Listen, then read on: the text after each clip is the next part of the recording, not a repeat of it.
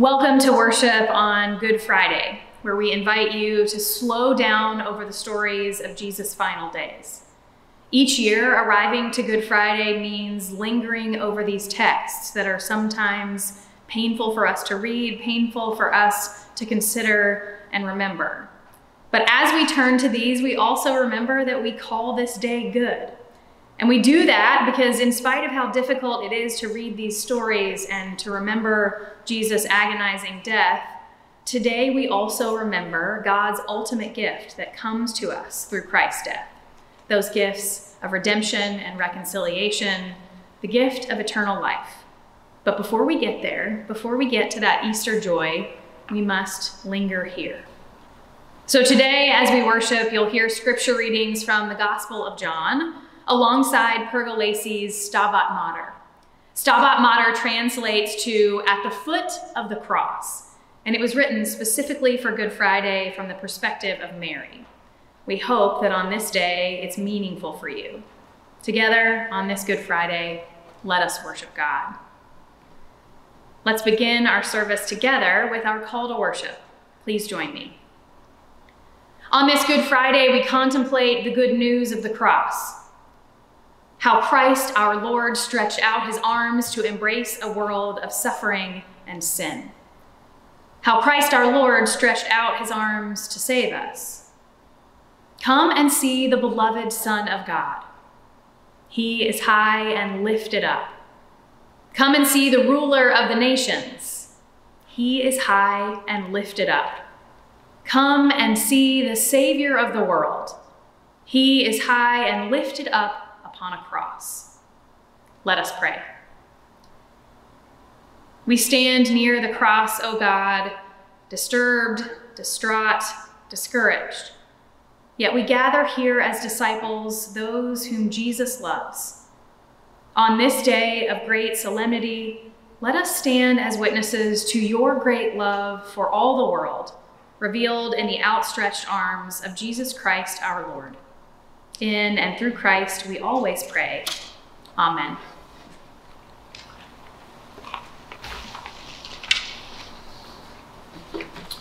From the Gospel of John, chapter 18, beginning at verse 1.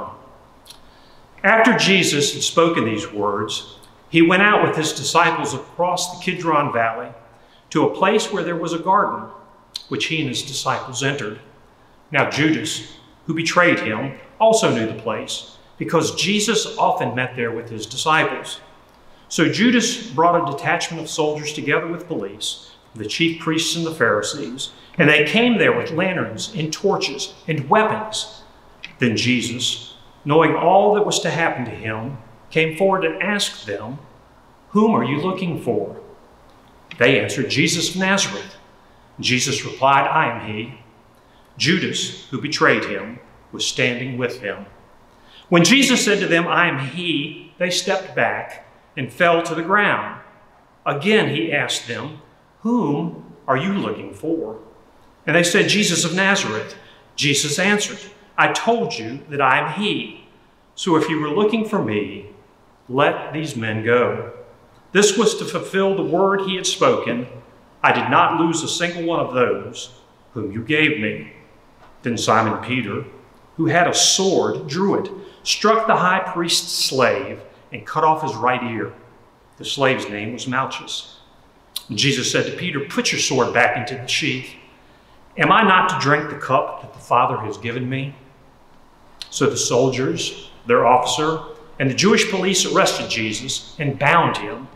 First they took him to Annas, who was the father-in-law of Caiaphas, the high priest that year. Caiaphas was the one who had advised the Jews that it was better to have one person die for the people.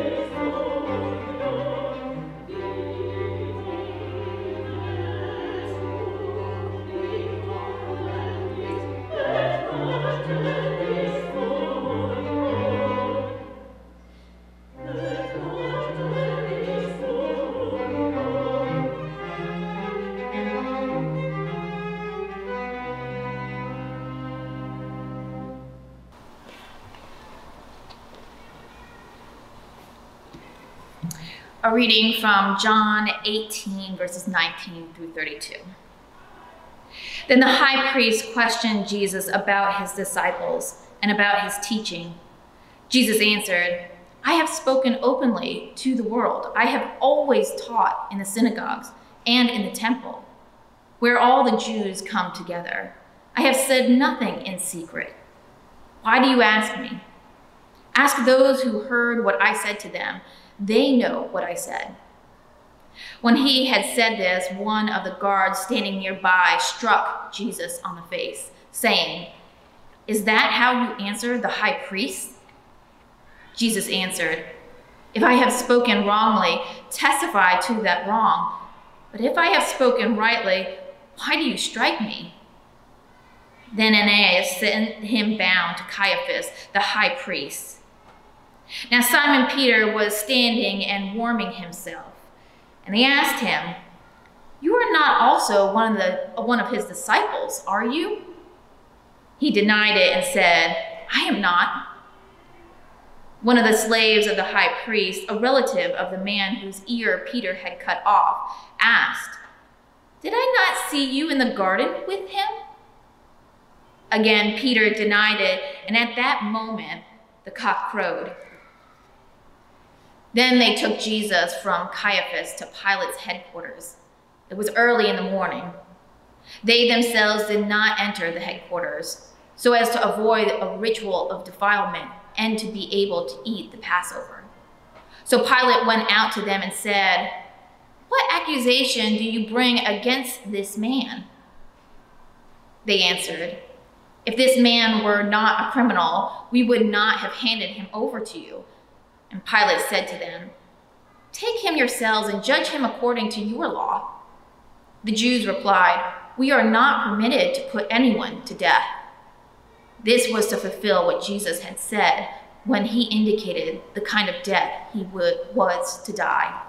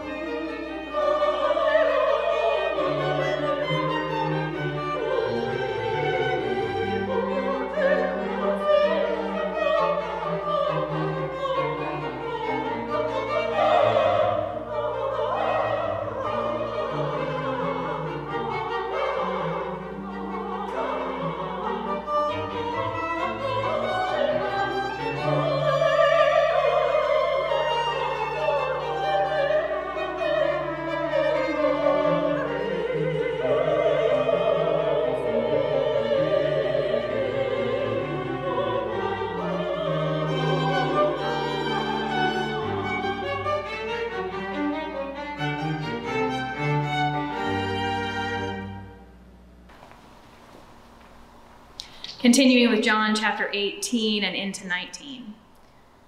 Then Pilate entered the headquarters again, summoned Jesus, and asked him, "Are you the king of the Jews?" Jesus answered, "Do you ask this on your own, or did others tell you about me?" Pilate replied, "I am not a Jew, am I? Your own nation and the chief priests have handed you over to me. What have you done?" Jesus answered, "My kingdom is not from this world. If my kingdom were from this world, my followers would be fighting to keep me from being handed over to the Jews. But as it is, my kingdom is not from here." Pilate asked him, "So you are a king?" Jesus answered, "You say that I am king. For this I was born, and for this I came into the world, to testify to the truth. Everyone who belongs to the truth listens to my voice." Pilate asked him, "What is truth?" After he had said this, he went out to the Jews again and told them, "I find no case against him. But you have a custom that I release someone for you at the Passover. Do you want me to release for you the King of the Jews?" They shouted in reply, "Not this man, but Barabbas." Now Barabbas was a bandit. Then Pilate took Jesus and had him flogged. And the soldiers wove a crown of thorns and put it on his head, and they dressed him in a purple robe. They kept coming up to him and saying, "Hail, King of the Jews!" and striking him in the face. Pilate went out again and said to them, "Look, I'm bringing him out to you to let you know that I find no cause against him." So Jesus came out wearing the crown of thorns and the purple robe. Pilate said to them, "Here is the man." When the chief priests and the police saw him, they shouted, "Crucify him! Crucify him!" Pilate said to them, "Take him yourselves and crucify him. I find no case against him." The Jews answered him, "We have a law, and according to that law, he ought to die because he has claimed to be the Son of God."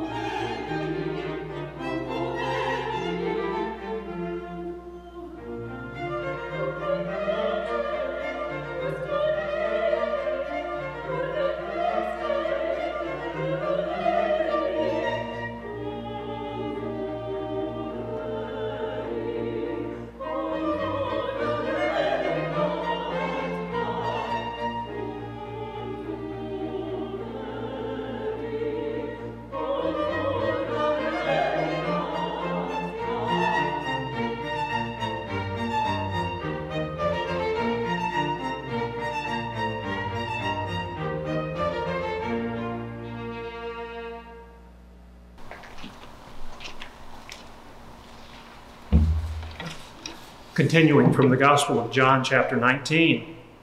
When Pilate heard these words, he brought Jesus outside and sat on the judge's bench at a place called the Stone Pavement, or in Hebrew, Gabbatha. Now it was the day of preparation for the Passover, and it was about noon. He said to the Jews, "Here is your king." They cried out, away with him, crucify him." Pilate asked them, "Shall I crucify your king?" The chief priest answered, "We have no king, but the emperor." Then Pilate handed him over to them to be crucified. So they took Jesus, and carrying the cross by himself, he went out to what is called the place of the skull, which in Hebrew is Golgotha. There they crucified him, and with two others, one on either side, with Jesus between them. Pilate also had an inscription written and put on the cross. It read, "Jesus of Nazareth, the King of the Jews." Many of the Jews read this inscription because the place where Jesus was crucified was near the city, and it was written in Hebrew, in Latin, and in Greek. And then the chief priest of the Jews said to Pilate, "Do not write the King of the Jews, but write, 'This man said, I am King of the Jews.'" Pilate answered, "What I have written, I have written." When the soldiers had crucified Jesus, they took his clothes and divided them into 4 parts, one for each soldier. They also took his tunic. Now the tunic was seamless, woven in one piece from the top. So they said to one another, "Let us not tear it, but cast lots for it to see who will get it." This was to fulfill what the scripture says, "They divided my clothes among themselves, and for my clothing they cast lots." And that is what the soldiers did. Meanwhile, standing near the cross of Jesus were his mother and his mother's sister, Mary, the wife of Clopas, and Mary Magdalene. When Jesus saw his mother and the disciple whom he loved standing beside her, he said to his mother, "Woman, here is your son." Then he said to the disciple, "Here is your mother." And from that hour, the disciple took her into his own home.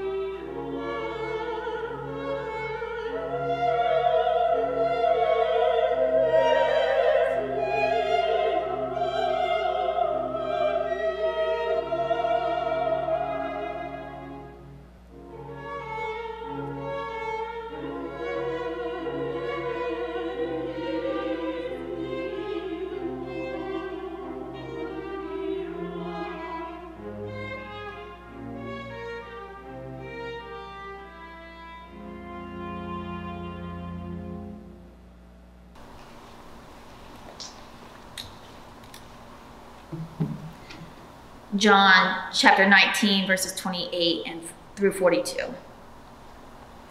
After this, when Jesus knew that all was now finished, he said, in order to fulfill the scriptures, "I am thirsty." A jar full of sour wine was standing there, so they put a sponge full of the wine on a branch of hyssop and held it to his mouth. When Jesus had received the wine, he said, "It is finished." Then he bowed his head and gave up his spirit. Since it was the day of preparation, the Jews did not want the bodies left on the cross during the Sabbath, especially because that Sabbath was a day of great solemnity. So they asked Pilate to have the legs of the crucified men broken and the bodies removed. Then the soldiers came and broke the legs of the first and of the others who had been crucified with him. But when they came to Jesus and saw that he was already dead, they did not break his legs. Instead, one of the soldiers pierced his side with a spear, and at once blood and water came out. He who saw this has testified, so that you may also come to believe. His testimony is true, and he knows that he tells the truth. These things occurred so that the scripture might be fulfilled. None of his bones shall be broken. And again, another passage of scripture says, "They will look on the one whom they have pierced." After these things, Joseph of Arimathea, who was a disciple of Jesus, though a secret one because of his fear of the Jews, asked Pilate to let him take away the body of Jesus. Pilate gave him permission. So he came and removed his body. Nicodemus, who had at first come to Jesus by night, also came, bringing a mixture of myrrh and aloes, weighing about 100 pounds. They took the body of Jesus and wrapped it with the spices in linen cloths, according to the burial custom of the Jews. Now there was a garden in the place where he was crucified, and in the garden there was a new tomb in which no one had ever been laid. And so, because it was the Jewish day of preparation and the tomb was nearby, they laid Jesus there.